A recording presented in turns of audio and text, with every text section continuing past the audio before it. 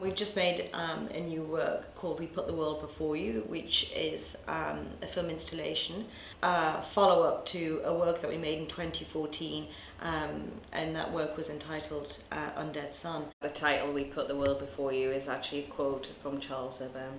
He was a big pioneer for early cinema, very much about looking at things you wouldn't ever normally have seen revealed, so microscopic close-up photography. But he had a real conviction that cinema was something that was there to be there for education. It is entirely shot using a borescope lens. A borescope lens means that you can sort of film extreme close-up detail, but obviously when you go wide with this lens, you have a kind of vignetting, a softening around the edges, or a slight distortion that kind of gives it very much a filmic feel, but also very much a kind of period feel as well. It's interesting, this particular project, which I suppose made it quite distinct from the other works that we've done, in that it really worked with science in terms of directly in quite a collaborative way, working with Face Lab, who are based in Liverpool and run by Caroline Wilkinson. So the process of creating the average soldier was actually a process of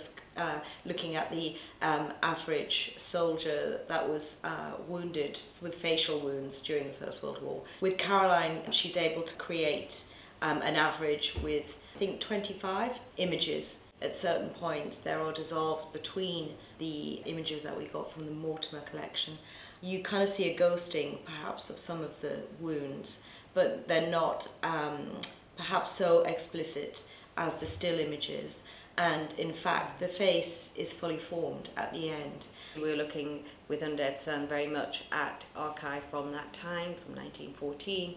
So now we've moved way up to 1978, a late night TV show which is called Ladies' Night, and it involved an audience of women encountering 3 hypnotists. 1978 would have been 60 years since the end of the First World War, so it would have been a kind of marking point in a sense. So, you kind of always had that reference back to what was Edwardian. There was a reworking in fashion and etc.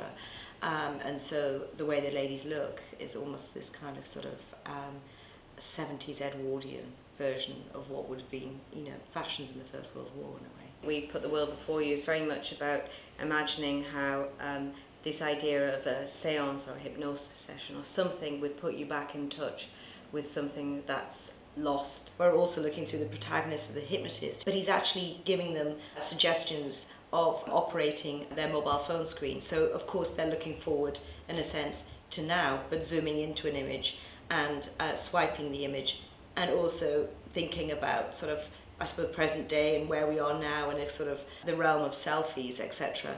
That actually these self-portraits, but these images that form the average head and form the average soldier, it was important to have something of that technology implicit within the gestures that the women are making. And also, I suppose, as well, to know that the screen is something that we have constantly with us as something that fills a void. Yeah, exactly.